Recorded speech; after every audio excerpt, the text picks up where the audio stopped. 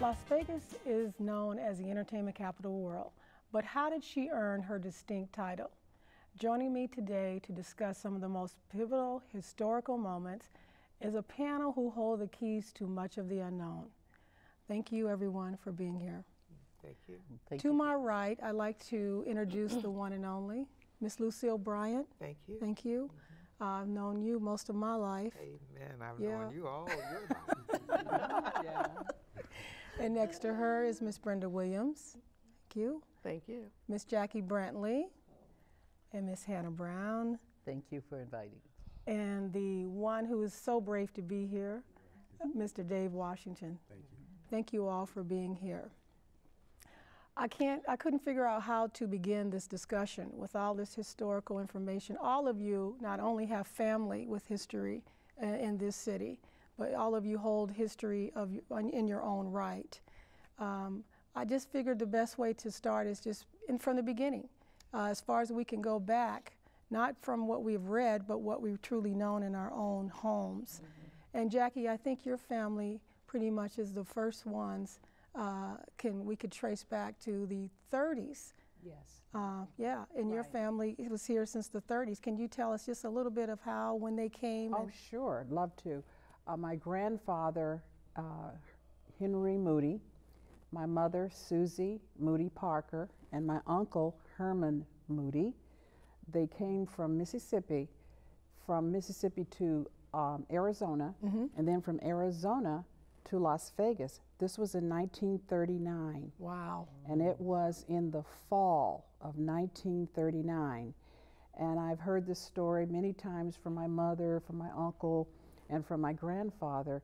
There was very little here, but they actually slept in the car the first night when they arrived in Las Vegas, because there were no motels or hotels where they could, rent a room for the night. But they did know of friends or individuals who had come to Las Vegas before them who lived here in the area. And it was all centralized, what we know as downtown Las Vegas, off of Fremont. Between Fremont and Bonanza, between Main and 5th. That was the area where most of their friends lived and owned property when they arrived here. They were surprised so there was mostly blacks downtown. There, yes, and they owned the property. Some of them had their own homes, and I think there were a couple of establishments.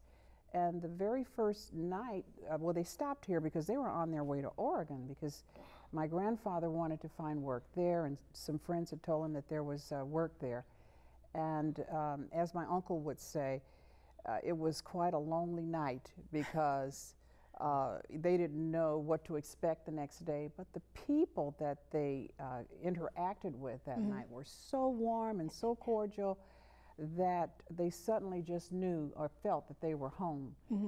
My grandfather was able to get a job at working for the Binions the next day, as a matter of fact, and the rest is history. Right. Well, at the time, though, that's when the Hoover Dam had just been completed. Right. So many of the blacks that came here to work on the dam, the first 2 years, from what I've learned, is they weren't hiring blacks because at the time the whole country was in a Great Depression.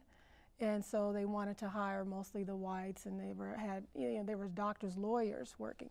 So so everyone was downtown at the time. They owned businesses.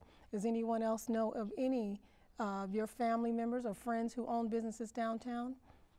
No, I don't. Yeah, no, I came later. So basically, Jackie, your family's downtown.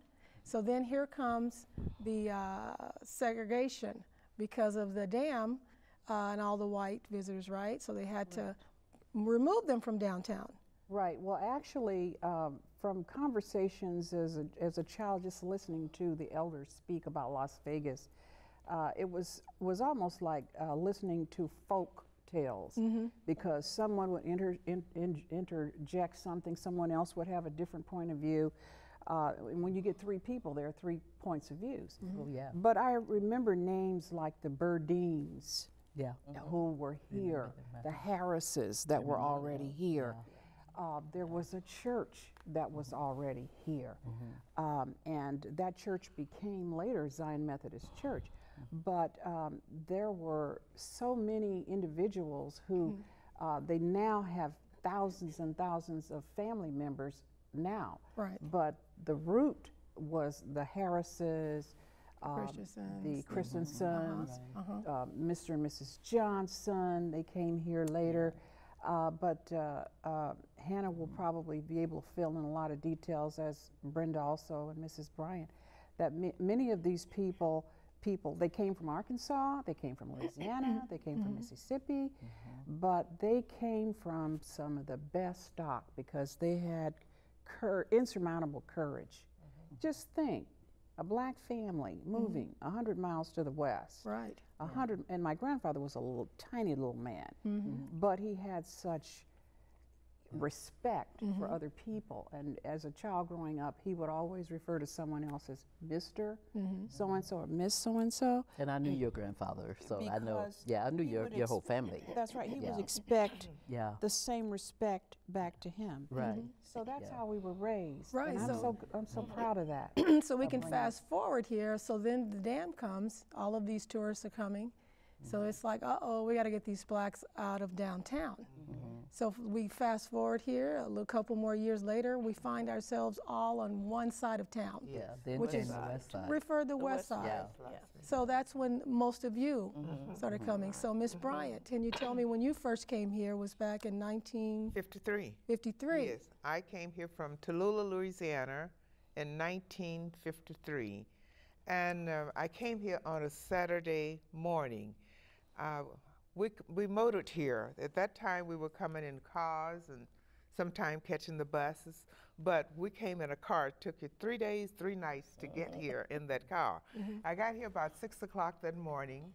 And when I got here, my cousin, her name is Gladys Smith, some of you know her, she was working at the Algiers Hotel, but she was quitting the job at the Algiers Hotel. And she told me, come and go with me. I'm going to pick up my check, and maybe you can get hired out there. So I came along with her to the Algiers Hotel, and she got her check, and then I asked the lady if she needed someone else to work. And she said, yes, she could. She used another person to work. So then she took me upstairs, the housekeeper at the Algiers Hotel, and she showed me what I had to do 8 beds and 8 bathrooms, and she would give me $8 a day. Okay, big money.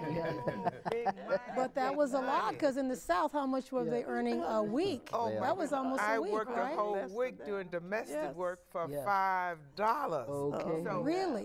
$8 a day was more money than I had ever made. And then in the cotton field, if you were chopping cotton, maybe you got $2 a day for chopping cotton, or $3 a day from chopping cotton, and that was all day long. And sometimes they didn't pay you, right? Sundown. And sometimes if they it wouldn't rained, pay. you didn't get that. Right, you right, did not get that. right. And if you were picking cotton, same thing. $2 for if you pick 100 pounds, and sometimes it went up to $3 if you picked 100 pounds. So you got to pick 200 pounds to get $4 or $6, you know. Wow. So when she said $8 a day, my God, You couldn't believe I had never made that much money before in all my life. So when you got your first check, what happened? Oh, I mean, my goodness. Let me tell you before I got that check. When she told me what I was making, and then she went on back downstairs so I could start working, the first thing I did, Trish, I got on my knees on that bed, lift my hands to heaven, and gave God thanks. $8 a day, and working in the shade. Not out there in that hot sun, working in the shade. And the first check I got, I rode back home and said, everybody, come on out here. They gone crazy. They giving away money. $8 a day. And that was, that's glory. Yes, and that was such a tradition. My relatives started coming out here like in 43, 42, something like that, because they came when the wall started and the defense plants were open and everything, and of course Hoover Dam, and they found out it was you could make more money out here. Right. So they started coming here earlier than I did, and at the time when they first started coming here, they could buy a ticket and get on the bus and everything and come on out here. But they started leaving Louisiana so fast, they stopped selling tickets to them. Oh, really? They stopped selling them tickets. Really? And they had to start slipping away at night, way in the midnight. They would start to slip away, driving cars and things, or go to Monroe, Louisiana, and get a ticket to come on out here, because everybody was leaving in such a hurry until they didn't want all their labors to leave. So they had to slip off and leave. Were a lot of the sawmill plants closing up anyway? The one in Louisiana was not closing at that time. Later on, they had to close. Yeah, in about 5 years, they had to close because everybody was gone. It was gone. Everybody was gone. And Jackie was talking about the church, Zion Methodist Church. We are the oldest black church in Las Vegas. Right. We were organized in 1917. Wow. At that time, as she said, everybody was living downtown and everything, and most of the blacks went to church at First Methodist Church, but with the white congregation. But then a handful of people decided, we want a church of our own, where we can worship the way we want to worship, you know. And they petitioned the Union Pacific Railroad, and they gave them a little parcel of land. That land was on the corner of Casino Center and Ogden. You know where the Benjamin, you talk about Benjamin, where Benjamin Horseshoe Club was? And you know that horse that used to be standing there? That's where our first little church stood, right there on that piece of land. And somebody gave them a building, and a little small building, they put it there. But like you said, when they had to, everybody started coming this way. Now we got to get them out of from downtown and put them only place they would let us go, West Las Vegas. So we moved from downtown in 1946, came to West Las Vegas, and we built a church on G and Washington. Later we moved, as everybody knows, 2108 North Revere Street. But but those were the early days. That's interesting. And that's interesting to hear, the reasons why everyone came here. And because the first time many of them that came for the dam, after the dam was completed, they had vagrancy laws, and they wanted actually a lot of the blacks to be out of here, to get rid of them. They even had chain gangs. But then when the war started, the basic magnesium plant attracted a lot more. Right. That's where my So that's where your family comes in. Brenda. Exactly. My grandfather, I guess, must have come in 1940, and I know that he came to work at Basic Magnesium Plant, and subsequently he got my mom interested in going to work at Basic Magnesium. My mother applied, and they told her that she was hired, and they gave her a broom. My mother was Juanita Smith, and my mother said she did not come from Arkansas and sweeping white folks' houses to come to Las Vegas, or Henderson rather, to sweep that plant. So she created a ruckus, and they still hired her, and they put her to work in the office. Really? Yes, and that's documented. She must have been the only one. Documented in a story that was done by, I don't know if Mr. Fitzgerald wrote the story, but it was in the Las Vegas Sentinel Voice. But was she the only black? I'm assuming so. If I find that article, that's very telling.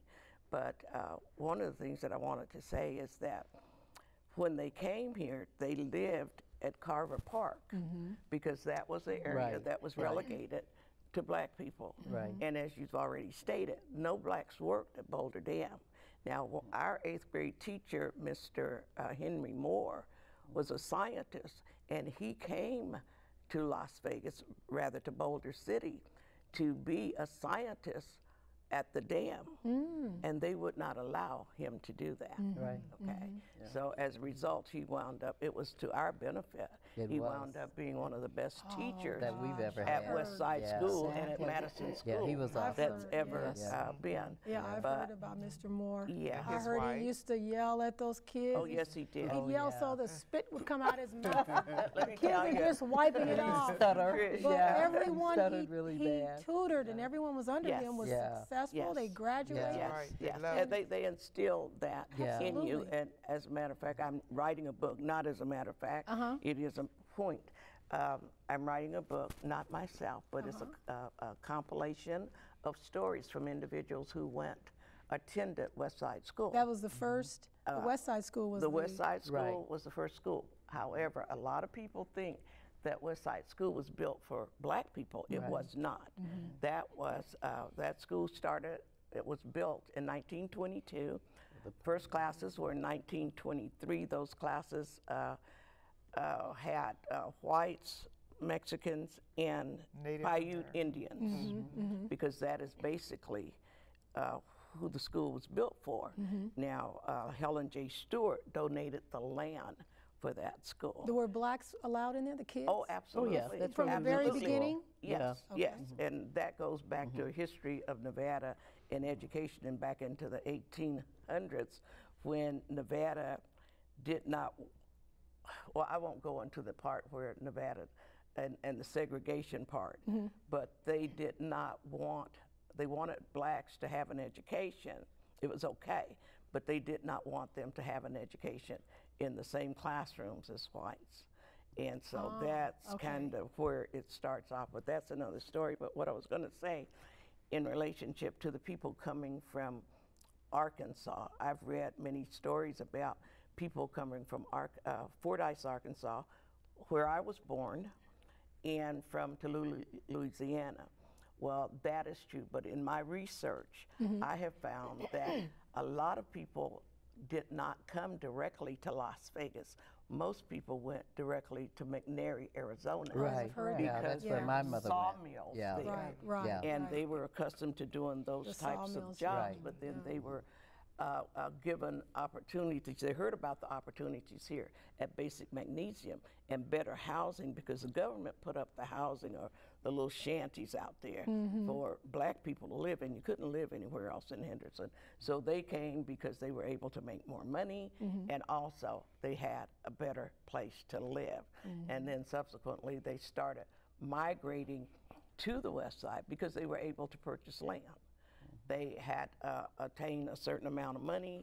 Land was what everybody wanted to own, and that's where they started. And Now, they weren't opposed to that because No. they wanted you to on that stay side, on that side. On that side. Right. And we've accumulated, Westside School Alumni Foundation, we've accumulated over 80 stories from people who attended that school, with the person that attended the earliest was 1928. Wow. And her story is very interesting. Wow, that is amazing. The oldest teacher that we've interviewed, and we have her story, is 97 years old. Wow, that's amazing. And yeah, that's another story there are so many stories that are going to come out in this book about people and what they experienced. That's going to be a history book in itself. It started out being a fun project, and it has just developed into a real history book, and we should be published. We're going to go to publishing probably in 2 weeks, and the book should be on the shelves in about 6 months. Well, that's good. Well, Yes, I'm sure we'll be hearing more about this in some form or Exactly. fashion. But anyway, and Miss Hannah Brown, your family came here In 1944. in 44. Yes, Right. and as Brenda and Jackie have indicated, I guess everybody went by way of Arizona because my mom left Arkansas when I was a year old with my sister and I, and moved to McNairy, Arizona, and I guess it was just too difficult for her to maneuver with 2 little kids, so she sent us back to my grandparents for a couple years, and then she migrated to Las Vegas. She actually came here to work in the pantry at the El Rancho Vegas. And a year later, she returned to Arkansas and brought us here. But I can remember when the only 2 hotels on the Strip was the El Rancho Vegas and the Old Frontier. Where is now the El Rancho Vegas? Is where it that was, vacant is, lot What's of- happening now there? There's nothing there. There's It's nothing? the only vacant level lot there. Yeah, on the but Strip. Isn't it near It's right across the street from the Sahara. Sahara Hotel? Yes. Right. Yes. Okay. And right. it's been vacant since they tore down the El Rancho Vegas. You tell people that and they go, "You mean they didn't have?" I said, "No, I've been here long enough to watch them build all the Right, hotels right. one time, tear them down and build them again. You know, Right. we have no history, unfortunately. No, unfortunately. That's why Yeah. we're doing this panel discussion. Exactly, yeah. Yeah, it does seem like as quick as they can. It's almost like I used to think, are they just tearing everything down to get rid of whatever they're trying to? Yeah, we Yeah, just it's don't just- value, apparently we have no value for our history. That's what I It's a shame because that's the first place, care about when I go to history. cities, the first thing I want to do is go to the old areas or the Right. museums or, Yeah. because to me it enhances the city's image even more. You Right. know, so I actually really have a problem, a beef about that with Las Vegas, Right, the yeah. city in its own, because I find very little. And Yeah. it's so, actually to me the stories that we'll be discussing here is much more enticing than the ones that they constantly are repeating, which is mostly the mobsters and the Right. entertaining. Yeah, there's that was people not all bad behind though, those. because they provided jobs for us. So we kind Exactly. of, And again, yeah, this is what I'm but, saying. yeah. These are your families, Yeah. friends, and we're behind many of these well-known Right. artists and entertainers. Exactly. Right. Yeah, but it was interesting growing up here, and I know we all have different memories of where we were as a child, but my memory obviously is Second Baptist Church, which is one of the oldest Baptist in West churches Los here. I think yeah. Reverend Jesse on the west Jackson side. calls it the miracle On Madison Madison Street. Yeah. Street. And because that was my mom's life. She was church clerk there for many years, taught our little Sunday school class for 45 years. So everybody that went through Wow. Second Baptist went through her class, but it was, and of course my memory is of Westside School because that was our life really. When we were kids, we went from home to church, and then school was our life. And that was, so we don't remember anything other than being on the West Side and West Side School. Now, I have very little memory of any of our black families living downtown. Of course, I've heard the same things that we've discussed here, but by the time my mother got here in 1944, we came in 1945. I have very little. I remember one black family being on Stewart, and other than that, we were all on the West Side by then. And I was on a panel not too long ago with Thalia Dondero and Judge George Lloyd. And we were talking about living in segregated Las Vegas. And it was too funny because they were talking about their little school jobs and everything, and I'm like, okay, that doesn't have anything to do with segregated Las Vegas. We'll talk about living on the West Side. So it was really funny because at the end of the show, they turned around and looked at me and said, Hannah, we didn't know, because I was giving them incidents of how when we went downtown, we knew that we had, you rode the bus, and we knew that before dark, you were back on the West Side. You took a bus and you were back on the West Side. And walked. And they, and we walked too, And they were, that was fun, especially if you had another kid with you, you know. Right. Yeah. But they were saying, well, how did you know you were responsible? Your parents protected you. You knew what the rules were, and then you knew you had to be in the house before dark. Because the same attitude back in the South, pretty Exactly. much. It was no different. It was no different. It was like, because we, as was indicated earlier, everybody here was from Arkansas, Louisiana, and Mississippi. So, and most of the whites were from the South as well. So they brought their same habits with them. And of course, we accepted them. We sat on the back of the bus. We paid the same bus fare, but we sat on the back of the bus. Yeah. You talk about first and different. You go into different history, and I was the first female and the first minority to work on the Las Vegas ticket counter as a supervisor for a major airline, and then. Wow. That was years ago in the 70s, so you can accept that. But then when I came back home, I was the first African American to be hired as a manager at McCarran Airport in 1995. That's a shame. That's a shame, yeah. That's a shame. And I'm going to talk to you more about even just that first interview. I cannot wait to hear that. Yeah. But I want to ask Mr. Washington, before we go to basically the growth. Your family came here in the 1954. 54, right. See, they would be known to most of the pioneers today as the babies of the group, right? Yeah. Oh, yes. Absolutely. And you came from?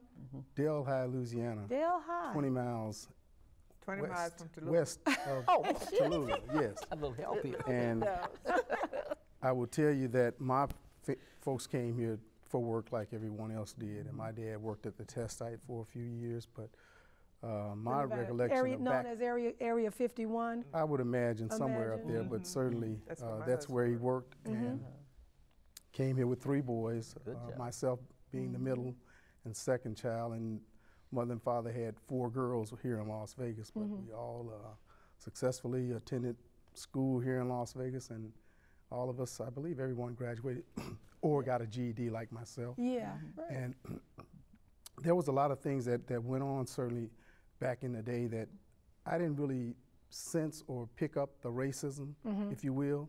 Believe it or not, is when I was inducted as a draftee into the military in 1971 that I started reading stuff about what was occurring to the Sammy Davises going through the back door. I'm like, what? I lived there. But I was so, I just wasn't in tune to it as a young person. It just didn't move me. Everything was just okay. Well, it was most of your life, though, on the West Side, because at that time they had everything you needed, right? Yeah. There's no reason to even really leave it. Yeah, everything was there. In fact, we hear people being a little bit perturbed about Mexicans in our community. Mexicans was always there. I remember there was a Mexican store on, was it Mac Williams or somewhere? But they've always been around, and we've always pretty much gotten along. But and with regards to Westside School, Brenda had to correct me because I thought I was one of the ones held back because I actually graduated. My class, by age, should have been class of 1969. My class was 70. And I found out, I think it had to do with my age, where I was the time of my birthday that caused me to be what I thought held back. They put all of us back, though, when we came from the South. Did they hold you back? All of them, Why? but actually, some of the stories, and I don't want to give away anything in the book about the book, but a lot of it had to do with being from down south. They were only, you were passed along if you finished the first primer. Well, in Las Vegas, you were finished, after you finished the 3rd primer, were you passed. You could not just, get the very, very basics. You had to be proficient at certain levels before you passed. And so if you came into Las Vegas and you only had that one proficiency, then you were put back so that you could complete that so that you were able to compete. But it was a way to set you up, because they knew you didn't have that. Yes. They knew that you wouldn't have that. Yeah, because see, I was in the kindergarten, so I mean, they held us where we were. I was never held back, and neither was my sister. So that was perhaps a way, but when you think about just some of the stories that I've read thus far for the book, people came, they had not been to school. So you can't very well go to 2nd grade if you've never had you don't know your ABCs, you don't know. So in 8th grade, as one of the storytellers relates, in his 8th grade class, he had 17 and 18-year-old people. Wow, there. really? Yes, because they had not been to school, because they had to work in the fields, or they lived so far away from the school that they couldn't get there. So I really can't say it's all a setup. I think overall, everybody who stated that they were put back, they don't have a problem with it. Yeah, I don't think it was a setup. I think it was policy, because as Brenda had said, a lot of the children that came from the South were behind. And they did hold you, they held, I know I graduated a year late also, and they wanted to put me up, but I had an older sister that they didn't want to put up, and my mother didn't agree with moving me and not moving her. Right. So, Miss Bryant, you have I know you're just sitting on something. I can't wait to My thoughts is a little different from yours. It seems like the system was designed to keep the black child back. I brought my children out here too. Right. Mrs. French put you through the low first, and then the high first. That's right. Regardless of what. That's right. My daughter, Penny, who went to school with you, listen, Penny put all ready to print, write, read, do all that, because I had taught her at home. Right. You know what she told my daughter? You are not allowed to write. You are too young. You must go back to print. Well, she would not let her. She was a case. Miss French, it seemed like that system was designed, keep that black child back. You keep a child back long enough, he's going to drop out of school. Yes. So then it was as far as I'm concerned, it was the system designed because we were really segregated in West Las Vegas, and it was really a different in our schools than it was in the white They schools. had very low expectations of us. Exactly. And that was Lucille, that there are there are people who have written stories like what you're describing, and then people who have written them to the contrary. Right. So we're not asking for the good. Which is interesting. It is. We want their experiences to come out. Right. Otherwise, history is defeated history by telling is. it the way somebody else wants Well, it, or the way somebody else perceived it. Right. Well, I history think they means just had low expectations of us, because I got to tell you, I've had people ask me, well, what was it like transitioning from a segregated school to an integrated school? And I went to Rancho High. The first year Rancho was organized, and I said, well, it wasn't too difficult for me. I was student body secretary after the first semester, and then I stayed on the straight A honor roll, so I had no problem with it. But I think that they just had low expectations of us, and basically, if you didn't have the ability to achieve, you didn't get the support that you needed, in a lot of cases. And you might and that, think and a lot about of the the fact parents that didn't the know either. teachers, You know, my mother was, you know, in your face, but a lot of the parents didn't know either. So that was right. I've always they weren't able. They weren't able to help. Oh yeah, you were there. I'd like to say that you know, now that we're talking about education, that's really one of my loves. Right. When my mother came to Las Vegas in 1939, she already had a college degree. She received her degree. Yes, she graduated at 19 from Alabama State at Montgomery. And we hear a lot of things about the march in Montgomery and Alabama, and you know, the wonderful things that happen in Arkansas. And I'm just recently inspired by Daisy Bates and all of these wonderful people that came before us in that generation. But my mother was educated already, and she could not, and of course her degree was in education. She couldn't get a job as a teacher, so she started working in the clubs. Now, when she did start back at UNLV, it was called Nevada Southern University back in the 50s, and they were housed at Las Vegas High School.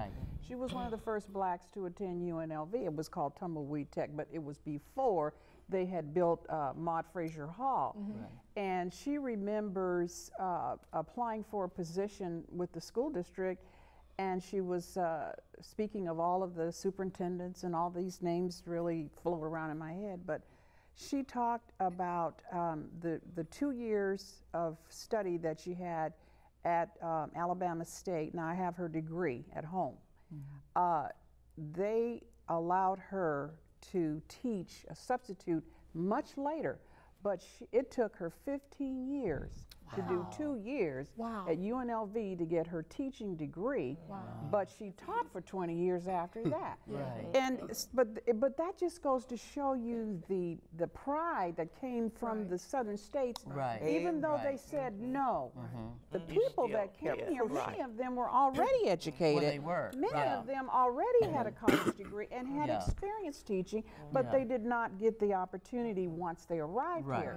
So my hat is off to a lot of the people that came before us who really invested a lot of time in education, and they had so many wonderful stories to bring to us as children growing up, and we could not fail because we had to walk on their shoulders, and they would not allow us to not have the courage and to get that, to strive for a higher education here in Las Vegas. And you know what, and that brings me to a point of, you know, all of the things that, all of these stories that I'm hearing, how no one really sat, gave up, and continued to persevere, accept the understood Jim Crow rules. Yeah. And Dave, I want to get you in here because I know you're way outnumbered here. Yeah, So. you got too many. Can I piggyback on something? Wait. Yeah, well, hold on one second. I want to just talk about how, you know, like you didn't know about the segment, but basically they got together, made their own strip, black strip known as Jackson Street. Right. Really? Yeah. Had their own hotel, casinos. Yeah, absolutely. All had the license to clubs. And I'm sure you enjoyed most of it, or especially your family, because Well, I was too young. Yeah. In fact, let me finish you know, though. he I was a baby. did. I know you I were did go young, down but on you did Jackson hear. Street. Yes, I went down on Okay. Jackson Street. Remember Larry's Music Bar right Right. there, Well, and do several other several other establishments Yeah. down on Jackson Street, bowling alleys and such. Yeah. Like you said, everything that we needed was right in our community. Yeah. But if I could just backtrack on education real quick, I got my basic foundation of education, kindergarten through 6th grade. After that, I took a nosedive. And I think some of the stuff that Miss Bryant brought up was, Yeah.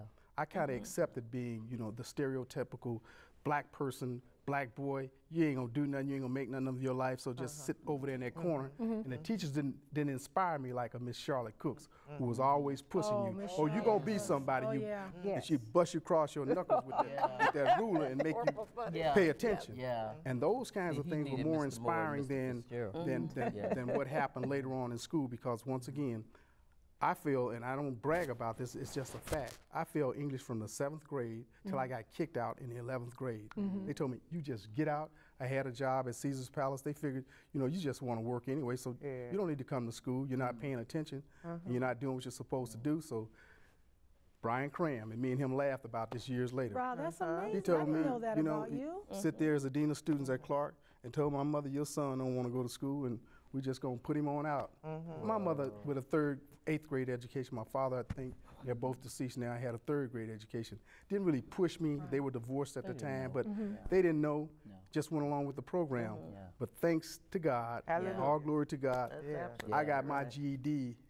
I bought the book, and I got my GED the same year that my class graduated. They graduated in June of 1970. Did you really? I got my GED in October of 19. Determination. Yeah. But again, that's back from the push of the Miss Charlotte Cooks and others who I didn't have Mr. Moore, Right. Mr. Fitzgerald. Fitzgerald. Had I Yeah, had we them, did. Oh, I would boy. have been like a Ray Feaster. I'd have been very, Yeah. very much better with my hands, Yeah. you know, as he is. Yeah, But Ray is good. Yeah. nobody pushed me. There was no Yes. school for trades at that time. In Yeah. fact, Votech came as I was transitioning out of school, but that's the kind of stuff that I really, really needed.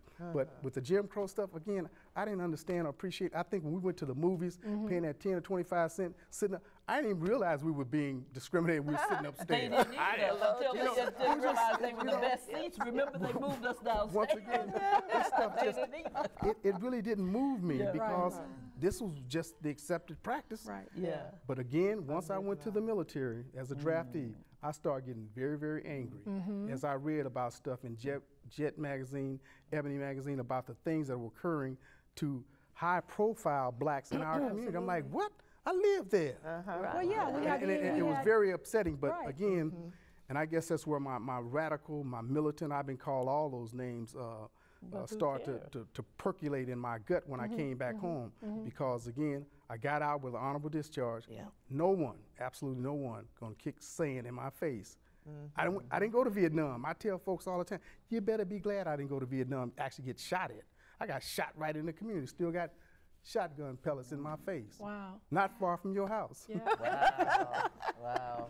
That's, you know, but see, that just brings to the point of you, like you're saying, Determination. you do get angry, and so much of my determination to know about the history is because of the Nat King Coles who can headline down on the strip and then have to live in a little you know, little In the renting rooming room, house a and- rooming and- house. But it was good on the for West us Side. kids because I got to meet him. Well, right. Because basically, you know what we would do. We always knew when the big entertainers were coming, and we would walk. With me being on Monroe and the rooming house being on, you know, just a couple blocks up, we would walk past that rooming house time after time until we finally saw him outside. He was a very gracious man. He'd come to the fence and talked to us and said, well, how are you doing in school?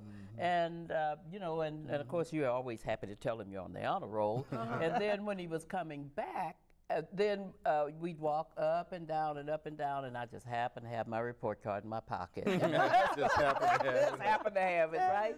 But he was just the nicest man, and he remembered you. And with a name like Hannah back then, there was no one named Hannah.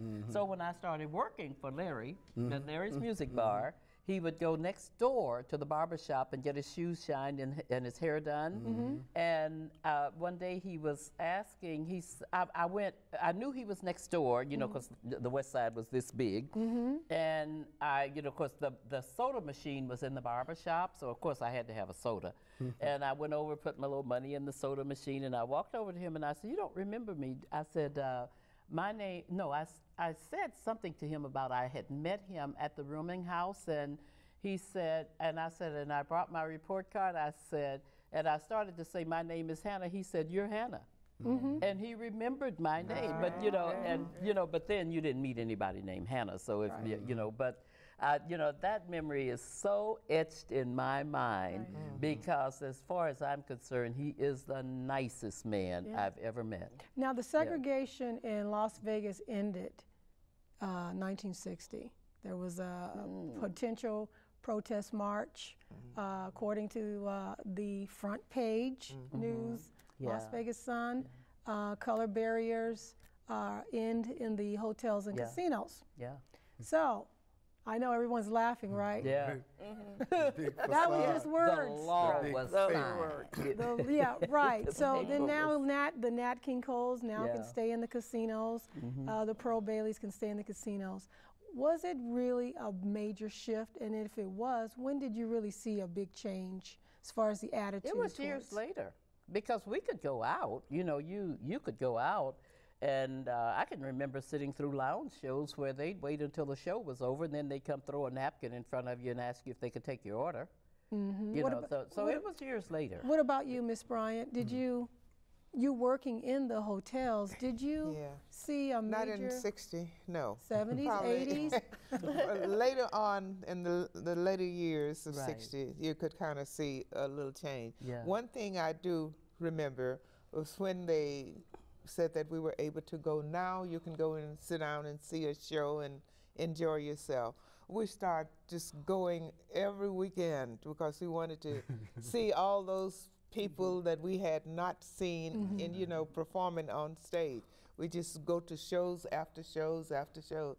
Finally, it was just like any other thing, because in West Las Vegas, we were having shows and dances and things like that. Some of those. So it was just like another thing.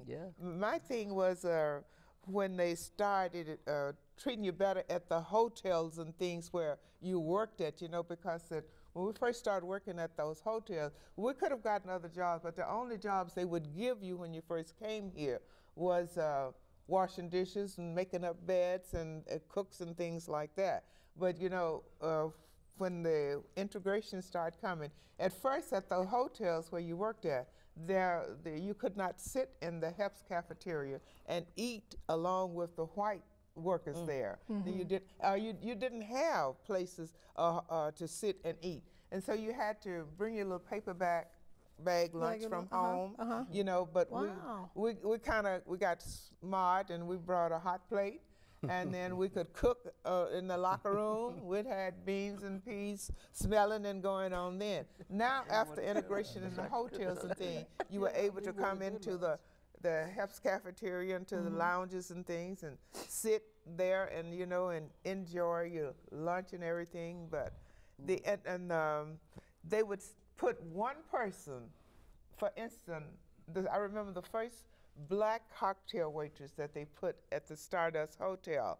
One on every shift or something like that. Just one.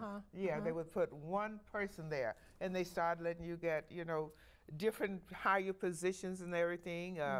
You could, you know, first we didn't have any PBX operators and things like. They were all white. You would still stick one in there. One of everything. One of everything. They would ease it on into it. Right. So it was years later before I could see a lot of change. Right, because even in 1964, Dr. William Bailey still asked his college partner, Dr. Martin Luther King, he still needed to come out here and try to help. And he did in '64 come out here, met with Governor Sawyer, did a speech at the convention center. Because even he saw going through the hotels, it just, there was no one there. There's no one on the floor, no blacks. No, it wasn't a big difference. No matter what, right. Wasn't a big difference. Right, yeah. So. My mother worked at the Desert Inn Hotel as a maid. And later she became a powder room maid, which was the ultimate that was a big position, you know. I have an aunt who was as a powder maid. room. And she worked at Desert Inn for many years while she went to school at Dana McKay Business School. But in working there, she was friends with Mrs. What was his name? The owner, Wilbur Clark. Tony Clark. She was friends with Tony Clark. And they would allow my sister, myself, to come to the hotel in the showroom. In the back, there was a booth, and we would be able to sit back there, and this was way before the 60s, to watch black performers. And my mother would, that was only because she was friends with Tony Clark. And, you know, Tony Clark coming in and out of the powder room, or babysitting somebody's kid while in the powder room while they were at the show. So this was one of the little kudos that they would give her. But as far as now, the only other time that I can remember blacks being invited to the hotels were in the late 50s when they always had a Christmas party. And all the little kids from the West Side, the employees, families were invited to the Christmas party. This is a big deal. I actually have an invitation that was sent out. I was looking at it the other night. Where it would say, you're invited, and you put your name in there, you know, to the Christmas party. And it was, but this wasn't an integrated thing. This was strictly segregated. Yes, it was. And I just want to say one thing about that education point we were making about the prejudices that was there. You know, all of the teachers at Westside School weren't educated. Okay? So you have to take those things into consideration. So they brought their prejudices with their ignorance to the school. Now we have one lady who was so dedicated as a teacher and well qualified. She came here to teach with her husband. I forgot what he does, but anyway, her name is Miss Agnes Lockett. I love it. I love Miss Agnes Lockett drove every day for 15 years from Boulder City to the West Side School to teach because she was not allowed to teach at Westside School. And I just happened to mention her name in a meeting with the archivist over at Nevada State Museum last week. And he said, oh my gosh, Brenda, he said, they were our neighbors. We knew them. They went, that family, the Lockett family, went through so much, so much prejudice. He said it was just shameful, very, very shameful. But I say that to say that this is probably why when we had uneducated teachers, one of the alumni told me that one of the teachers actually babysat and also worked as a waitress downtown at, I think it was the City Drugstore, down off of Fremont and 3rd or Fremont and 4th. So she was just coming in as a waitress.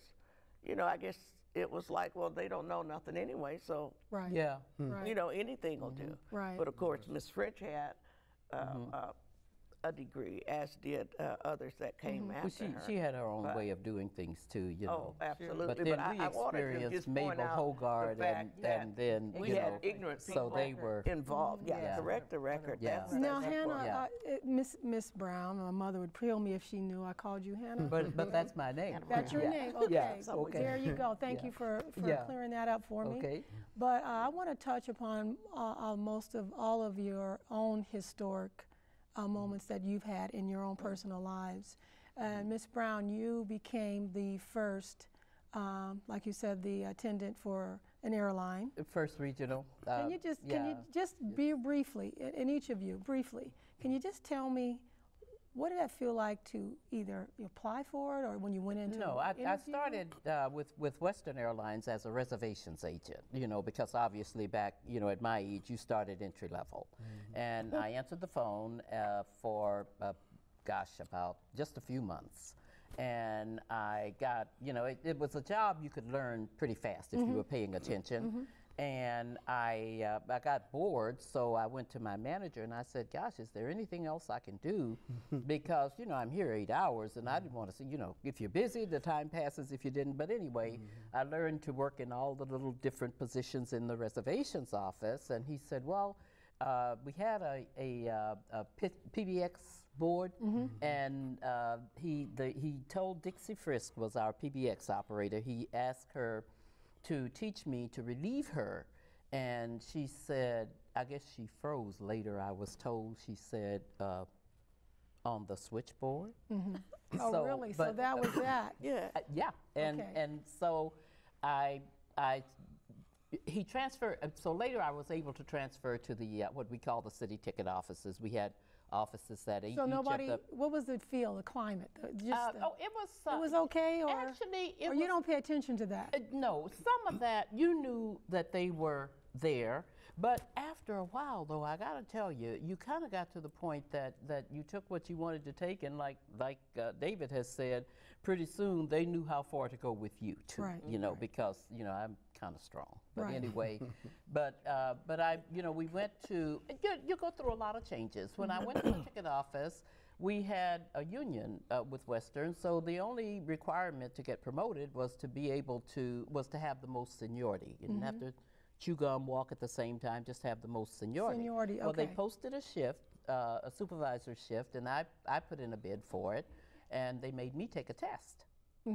They'd never done. Nobody They'd never had done that, so ever you taken knew a that test. was yeah, you knew that was So, coming. What? Or something was Actually, coming. I was kind of surprised. But, Really? you know, I took the. Yeah, obviously, I passed the test. And when So I the went rest to is history. Yeah, but no, when I went to the airport, Right?